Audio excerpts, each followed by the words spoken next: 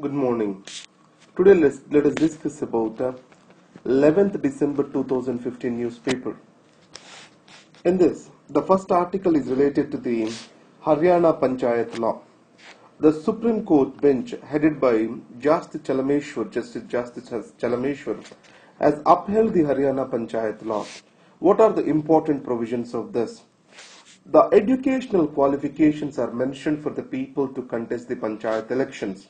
The matriculation for the open category, and 8th class for the men from scheduled caste, 5th class for the women from scheduled caste. So because of this, almost 60% of the women from the scheduled caste, 68% to be precise, and 41% from scheduled caste men, they are disqualified to contest the elections. Then it was challenged in the Supreme Court. The counter argument is this: no person chooses to be illiterate. His circumstances drive him towards illiteracy. Now, in this context, what is the Supreme Court's argument? The government and Supreme Court, they agreed that the minimal educational qualification is necessary to understand the governance and to deliver the efficiency of performance at the panchayat level. And coming to the sanitation, the condition in the law is that every person shall have a toilet at home. Now, after the Swachh Bharat total sanitation campaign, the state governments were very active in providing for the toilets to avoid the open defecation. Now, even in this scenario, a person is not having a toilet at home. It means it is more by a choice or rather than by a situation. So it's a willful default to have a toilet. So most of the panchayat functions are related to the sanitation. The leader heading the panchayats has to set an example by having a toilet at his home itself. That is what is the Supreme Court argument is. Financial discipline. As per the law, anyone who defaults on the payment of the electricity bills and also the defaults on payments to the cooperative societies is disqualified to contest the elections. Here, the agricultural indebtedness is increasing. So, in this context, this provision was seen as against to the growing agrarian crisis on the rural side. The Supreme Court argued that Haryana is relatively a well-off state, and in India, any election and every election is a huge financial expense on the part of the candidates. Generally, an indebted candidate has a little chances to contest the elections. So, these people can be concluded as willful defaulters who are using their power to get away from the payment of these bills. So, from this context, the Supreme Court held the Haryana Panchayat law. The next is the Digital India project. So why India has to focus on Digital India? Now, if you take the Prime Minister's visit to various countries, especially in the West, he has focused on developing the technological partnerships with the Silicon Valley. So in this context, the goal of India-United States trade is around $500 billion, and which stands at $1 or $2 billion today. So, if we have to reach to this target, the technology and innovation is only the way out. And India has the abundant human resources to achieve this particular goal. So, for that, the flagship program of India, that is Digital India, shall show the way or path. What are the reasons for this? The Digital India program is a source to bring in something called as inclusion and innovation. Either Pradhan Mantri Jan Dhan Yojana or improving the last mile connectivity or providing for financial inclusion and programs to spur the local manufacturing through Make in India. Everything is one or the other way connected to the Digital India. So the Smart Cities mission, a reforming of the DISCOMs where smart grid project is vital, and providing for financial inclusion, everything whatever I am talking about is connected with the Digital India. So in this context, the private sector innovation was critical to the success of Digital India. To achieve this private sector innovation, the government has to take few steps forward. So, IT and broadband infrastructure has to be improved on a war footing. If you take the Network Readiness Index or UN e-Government Index, India's performance was dismal with regard to the creation of last mile connectivity. Especially the rural India is still unconnected from the world. So that's why it is unable to spur the consumer demand in the rural India. So the rural India is not coming into the economic growth process or not adding value to the market. So if you want to mainstream the rural India into the global market, the connectivity plays a major role. So the creation of the network and last mile connectivity has to be the first priority. So National Fiber Optic Broadband Network or optical fiber network is already doing this. It is the time we speed up this particular process. And the second thing is the small and medium enterprises. They are the backbone for the employment generation in the country. So the e-commerce business, it has to focus on making this small and medium enterprises to reach to the national and global consumers. There are many on-ground innovations over here. If you talk about Fab India, so it is trying to bring in the rural weavers to the national market. Similarly, if you talk about China, the Alibaba group, it is trying to bring in every manufacturer, either small or big, to the global consumer. Such a e-commerce innovation that brings in the ground level product innovation to the global consumer is necessary for India. The third thing is the electronics industry is very critical for the success of the digital India. So in this context, India's electronic policy or India's standards, anything which is approved by the best labs in the world also need to be reapproved by the Bureau of Indian Standards. Even an Apple phone to be sold in India, the BIS has to give the certificate. Because of this regulation, there is a huge bottleneck and delay. So, India can develop a relationship with the standardized labs across the world. An electronic product which is certified in the standardized lab shall be automatically allowed into India. So if these three are taken up, so the last mile connectivity, availability of the hardware, and also the e-commerce platforms can provide for a connection between the producer and consumer, a national market that is widely connected to the global market can bring in wealth and prosperity to this particular country. So that is what is the argument. So this is a very good argument. You can upload your e-governance topic of my class through this particular Digital India. So, and next is the malnutrition rates. I am going to read this report very soon and I will update the more and more information because the health is an important topic in India in our syllabus paper 2. So there is global nutritional report and Indian health report. Two reports were released. So they have made an important observations with regard to the stunting and malnutrition and delivery gaps, women and nutritional status in the country. So though India has achieved significant progress with regard to the nutritional improvement, still most of the stunted people up to the 39%, so they live in India.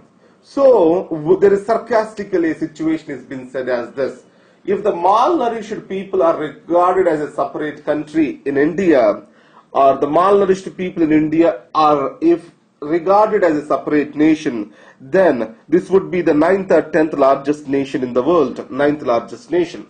So that is sarcastical comparison, but however it shows the intensity of the problem. And you can see the differences in the malnutrition, vaccination and food related new challenges are wide across the states in India. On one spectrum, the Tamil Nadu, Kerala, they have progressed well. On the other spectrum, UP, Bihar, they have the highest stunting even today. that shows the delivery gaps that are existing in the nutritional delivery programs. So improving on these delivery gaps, reducing the leakages that can address the problem much better.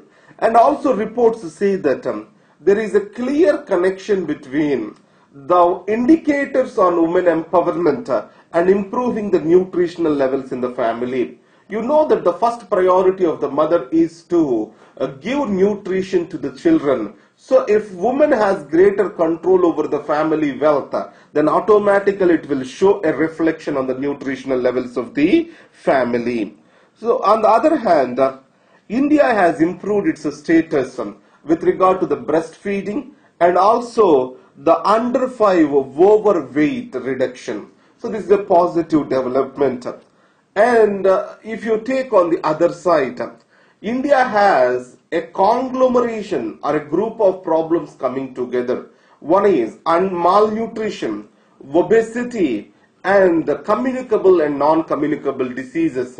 Both the sides of the spectrum, they are existing in India. On one side underweight is there, on the other side highest overweight and related lifestyle diseases such as diabetes, hypertension. And at the same time, on one side we have the communicable diseases, on the other side non-communicable diseases. Now coming to the Pakistani talks. So view from Rawalpindi by Suhasini Haidar, it's a beautiful article. Now if you see in India-Pakistan relationships, the Pakistan military always played a dominant role. So that is not visible across the table, but it is influencing the civilian administration in Pakistan in every possible way. Now, if you take about General Sharif's position in Pakistan now, there is some clarity with regard to the role of the civilian administration headed by the Prime Minister Nawaz Sharif and the role the military has to play. So in this context, the General Sharif's image has increased due to his action on the militancy in the North Waziristan, especially after the attack on military school in Rawalpindi, Peshawar, not Rawalpindi, military school in Peshawar. He was very strong in action against these militancy in the Pakistan. So the program is called as National Action Plan Policy, which has clearly provided for the results and it decreased the number of militant attacks on Pakistan.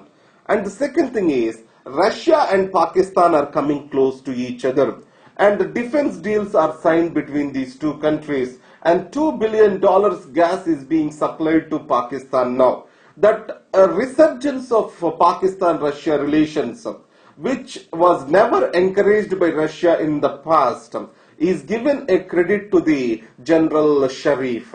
So now, in these circumstances, if you observe, the National Security Advisor was recently replaced in Pakistan. So after the UFA summit, if you see, there is no mention of Kashmir in the UFA summit. The military took it really a negative development. And Mr. Satraz Aziz, who was the National Security Advisor, he was replaced by Nasir Khan, who was close to the General Sharif. It shows that in India-Pakistan dialogue, the military still is playing a prominent role. And on the other hand, if you talk about the India-Pakistan talks, either it is composite dialogue, after that the resumed dialogue, after that today's comprehensive dialogue. Whenever the dialogue process has started, the non-state actors, especially the Lashkar-e-Taiba, Jaish-e-Mohammed, etc., they tried to derail the process through one or the other militant event. So India and Pakistan has to raise in this particular factions and has to continue their dialogue process, which has to be considered as only the solution way out for this menace. And the next is, this is about Islamic State. The first thing is, the Islamic State, it has its limits of expansion. We all know that the Islamic Caliphate of Baghdadi, it is existing at Raqqa in Syria. So, From Raqqa, it was able to expand to another city that is called Palmyra. After that, its expansion has stopped in Syria. The ultimate objective of the Islamic State is to take the control of the Damascus. But however, the recent Russian support to the Assad and the strong, motivated state forces, these are still able to take or protect the Damascus. So, the southward expansion from Raqqa to Damascus, that is southward and westward expansion in Syria, is almost stopped. If you go to Iraq, you have Mosul as the place or headquarters for the Islamic State. Now, it wanted to go to Baghdad from Mosul. So, in the process, it has occupied the Ramadi, Kirkuk, Tikrit, Fallujah, but it has lost them very soon. At the same time, when it was marching towards Erbil, Erbil is the capital of the Iraqi Kurdistan. The Kurds are a very strong force against the Saddam Hussein. So Erbil, which is the capital of Iraqi Kurdistan, when Islamic State started moving towards that, America has intervened and bombed over there because America has its own interests, and Kurds, the America had close relations with them over there. And the second thing is, these Kurds, these are also the strong fighters against the Islamic State. In this context, the Erbil is it was nowhere close to the Erbil. Though it is close to the Mosul, it was unable to have its control. And coming to the Turkey-Syrian border, at this place, the people protection units, especially Kurds, they are very active and they have stopped the growth of the Islamic State, forward movement of the Islamic State. So here, Tal Abayad, Kobain, these are the two small cities at the Turkey-Syrian borders which are occupied by these Kurdish forces.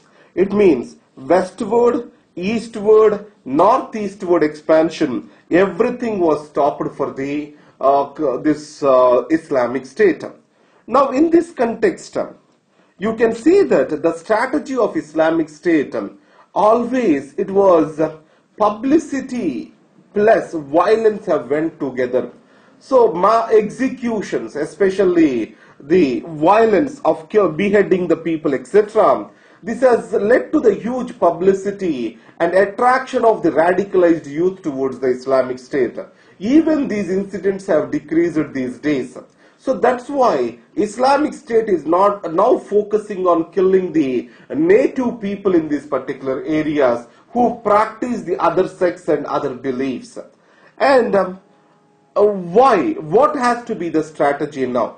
If you've seen, either the Assad forces in Syria fighting the Islamic State, their only objective is not to allow the Islamic State towards the Damascus. Similarly, the Kurds fighting the Islamic State, they don't want their expansion of the Islamic State into their own territories. So, everyone who is fighting the Islamic State, they have their own interests. So, the core that is called Caliphate, that is Raqqa, it is undisturbed. So, core and periphery theory, this is what has been following. The Islamic State wants to protect the core and carry out the attacks in the periphery in the rest of the world. So, this core has to be disturbed. But none of these forces fighting the Islamic State have the intention to disturb the core. And the second issue over here is, the geopolitics are playing a major role with regard to the fight against the Islamic State. If you take about Turkey, so the Turkey has bombed the Kurdish population which it considers as extremists. So these Kurds are fighting the Islamic State. The Turkey has bombed them and also got down the plane, Russian plane, which is bombing the Islamic State areas. And the second, the Saudi Arabia, it considers that the Islamic State has weakened the Shia Iran. You know, Saudi Arabia is Sunni dominated.